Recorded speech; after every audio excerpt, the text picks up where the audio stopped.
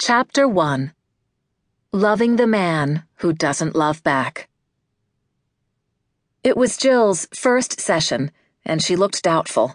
Pert and petite, with blonde Orphan Annie curls, she sat stiffly on the edge of the chair facing me.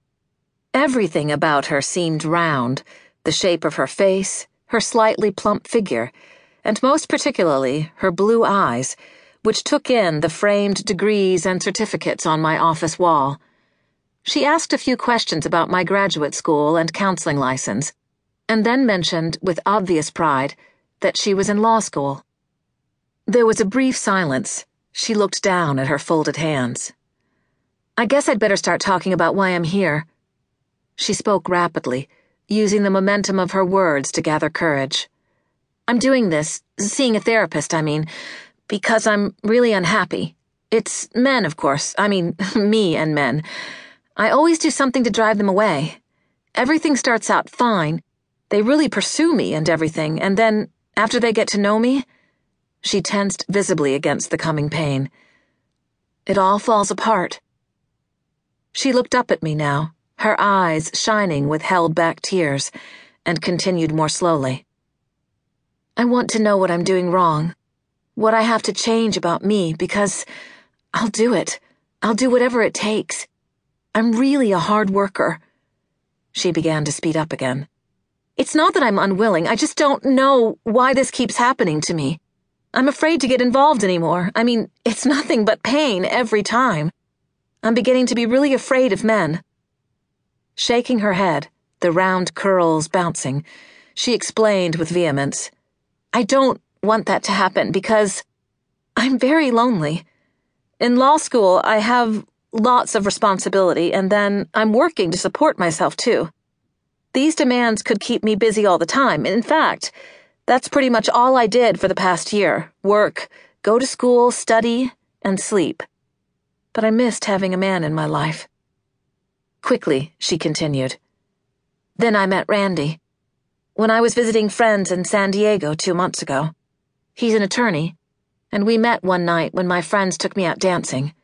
Well, we just hit it off right away. There was so much to talk about, except that I guess I did most of the talking. But he seemed to like that.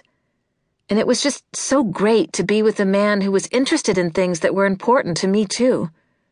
Her brows gathered together. "He seemed really attracted to me, asking if I was married. I'm divorced. Have been for 2 years. If I lived alone, that kind of stuff." I could imagine how Jill's eagerness must have shown as she chatted brightly with Randy over the blaring music that first night, and the eagerness with which she welcomed him a week later when he extended a business trip to Los Angeles, an extra 100 miles to visit her. At dinner, she offered to let him sleep at her apartment so that he could postpone the long drive back until the next day. He accepted her invitation, and their affair began that night. It was great. He let me cook for him and really enjoyed being looked after. I pressed his shirt for him before he dressed that morning. I love looking after a man. We got along beautifully." She smiled, wistfully. But as she continued her story, it became clear that Jill had almost immediately become completely obsessed with Randy. When he returned to his San Diego apartment, the phone was ringing.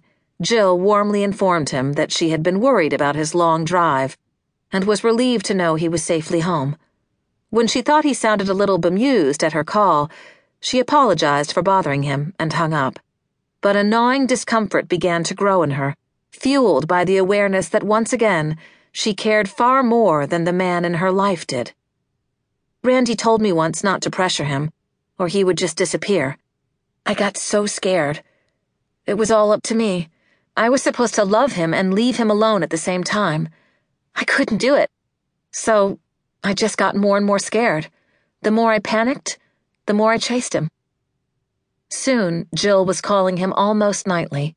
Their arrangement was to take turns calling, but often when it was Randy's turn, the hour